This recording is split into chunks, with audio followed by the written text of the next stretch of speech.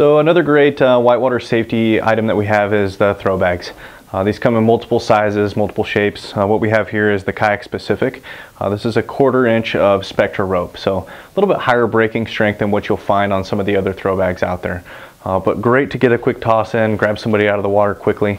We've done basically some reflective on this outside of the bag. It's a simple Cordura bag, got draining mesh throughout it, and then some reflective taping so that you can find the bag easily in case you're in low light situations.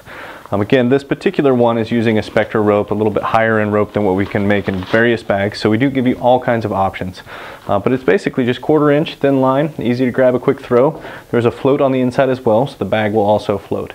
But if you don't have a throw bag in your kayak or raft, I highly recommend grabbing one.